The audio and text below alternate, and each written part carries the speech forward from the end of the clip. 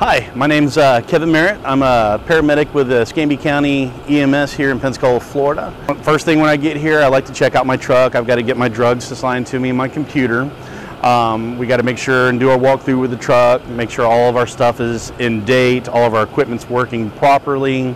That way, whenever we do get out there on calls, we don't have any issues that's going to delay patient care. That's pretty much a typical morning, and then of course once we have everything checked off and we're ready to go, we get in service, and from there we're posted out throughout the entire area to run calls. Just a couple of the typical calls that we run here with EMS. We do a lot of chest pain calls. Basically, we get a call that goes out through the radio, dispatches to our address when we get on scene. Basically, patients complaining of chest pain. There are certain questions as paramedics that we want to have answered at that point in time, such as when did it start, what does it feel like, where does it go, reproducible pain versus non-reproducible pain, any events that led up to the pain as it started. And we want to take and ask those questions so we can start going through our differential diagnosis on what's really going on with the patient. And here at Escambia, we're really pushing for 12 leads, or placing the patient on a cardiac monitor so we can see what's going on with their heart. So one of our jobs here is to take our LifePak 12s and go ahead and place the patient on our cardiac monitor, identify any type of dysrhythmia or changes in their EKG, and if there is, then we need to go ahead and act appropriately. Once we do have that going, the 12 lead, we're able to transmit that 12 lead straight to the ER, to the doctor, and identify any type of ongoing care that's going to be needed once they get to the ER. And that's a major responsibility for us field paramedics, is to get that 12 lead into that doctor's hands in the ER so we can activate any type of system that needs to help this patient out. A couple of the other calls that we do, we run trauma calls, people that are injured from either ground level falls, vehicle accidents, or any type of violent act that might be committed out there. We have those, and we have your typical sick calls or your medical calls.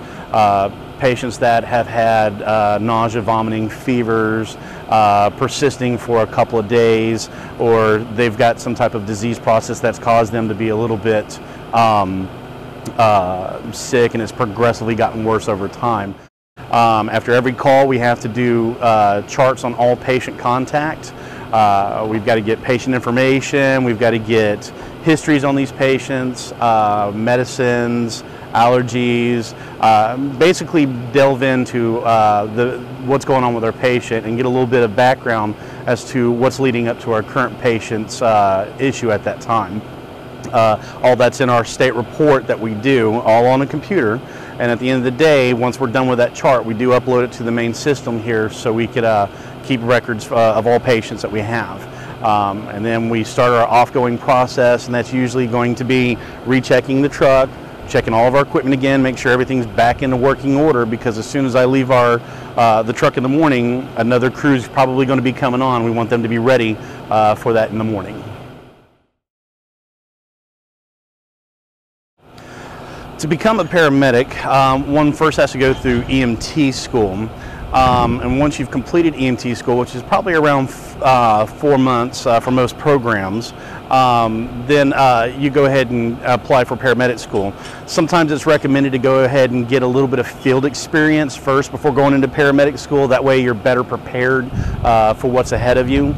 But once you do get into paramedic school, most programs are going somewhere around 14 to about 16 months of education. And what that entails is a lot of class time, both in respiratory emergencies, medical emergencies, cardiac. You'll go through specific trainings for advanced airway maneuvers, how to handle certain calls, pharmacology, learning drugs, dosages, medications, when they are appropriate to use. You'll also go through internship at the end of that.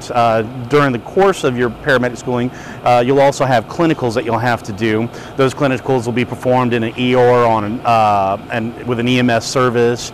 And of course, once you're done with your classes and you're ready to go into internship, you have a specific amount of hours, and it varies from state to state on what you have to do to gain that internship hours and requirements. And when you start your internship, you're pretty much on that truck with a training officer or some type of preceptor, and you're performing as a paramedic, and they'll evaluate you and basically say, okay, this person's ready to move on and go ahead and go through the state level.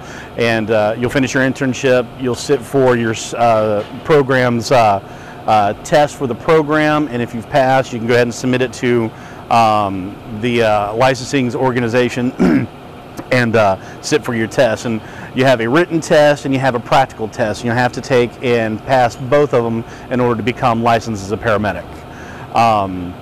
And from then on, once you've got your license, you do have to maintain your educational level. Therefore, every 2 years you have to apply for your state license, and you have a certain amount of continuing education credits that have to be obtained. And like most EMS organizations, you do have certain qualifications in order to meet their minimum standards, stuff such as ACLS, which is Advanced Cardiac Life Support cards, PALS cards, which is Pediatric Advanced Life Support, ITLS, International Trauma Life Support, or any type of license that you have to hold in order to be a paramedic.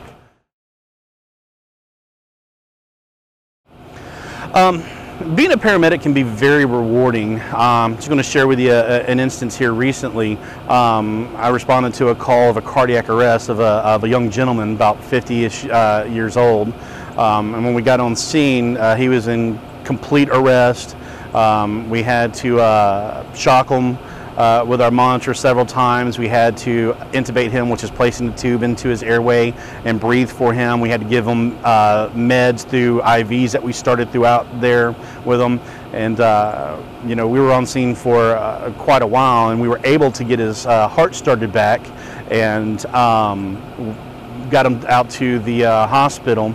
And when we followed up to see how the patient did, we were surprised to hear that he's doing rather well. As a matter of fact, he spent about 6 days in the hospital and was discharged with no deficits. And he was down or pretty much dead for about 5-7 minutes or so.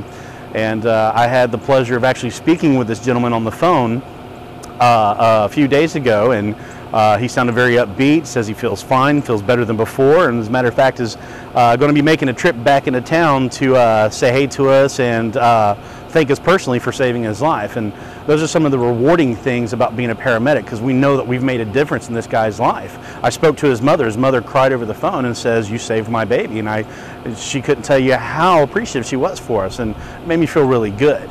And like with all jobs, you've got the good with the bad, and being a paramedic is rough. I'm not going to lie to you. It's a high stress job. You've got to be prepared for the good and the bad. There are some good calls, and then you come into the really bad calls. We have to handle death, mayhem, and destruction on pretty much on a day-to-day basis. And if you cannot handle it, then it's probably not the right job field for you. You have to be able to handle pediatric calls, and I myself, being a father, have to deal with pediatric calls, and those hit really home for me, and they're really hard, especially when you have a little one that's in front of you that's passed away or severely injured. We have to emotionally step away or step outside of ourselves and do what's right by the patient, because they're more important to us at that point in time. And you'll hear it from every paramedic out there. There are calls out there that really bother us, sometimes it's so bad that we have to take a couple days off for it, or talk to a counselor, and it's really rough. You know, we try to be you know, emotions and just separate from ourselves and be the man of steel or women of steel here, and separate ourselves. But you have to be able to handle all types of calls, and some of these bad calls can mess with you on a mental level. Another frustrating part about the job as well is some days, you may not run that many calls, and then there are other days where you're just getting call after call after call after call. You're falling behind on paperwork, you haven't eaten lunch, and we work 12-hour shifts, and sometimes, actually most of the time, we're not getting off after our 12-hour shifts. We carry over. I've been on shift for as much as 16 to 19 hours running calls because that's how many calls we're having within a day. If you're just starting off and looking for some type of direction, I strongly suggest those of you to take a CPR course. That'll give you an idea of what we do out there every day, scenarios that we do, and it's a great skill to learn. For those of you that are still in high school, I would recommend that you go ahead and focus in on your math studies and take some sciences, biology if you will. That's really going to help prepare you for the courses that you're going to need to take once you get into college. And those that have graduated high school and that are now in or going into college, some of the courses that I can recommend for you to take that's going to help you, obviously, is your anatomy and physiology courses. It's going to give you a high understanding about the human body and everything that you're going to need to know about it. I would also recommend some psychology courses or sociology courses, because out there we do deal with a lot of individuals that have some type of behavioral issues or social problems, and this will help you understand and how to approach some of those patients. And as always, make sure you take some math courses, because there's a lot of drug math out there that we do use in the field when we have to calculate weight-based drugs or deal with the administration of certain medications and having to do all types of formulas whenever we calculate drips. So those are things that I highly recommend for those that are thinking about pursuing a career in EMS as a paramedic. And for those that really want to learn and get the full effect of being a paramedic, I would strongly recommend third rider programs. Most organizations do have them. Once you are above 18 years of age, you can check with your EMS provider wherever you're at and see if they offer a third rider program. And that's where you can come in and ride along in the ambulance to see what we do on a day-to-day basis. And you're there for the entire shift from start to finish, and you're going to get an idea of what it's like to be a paramedic with EMS.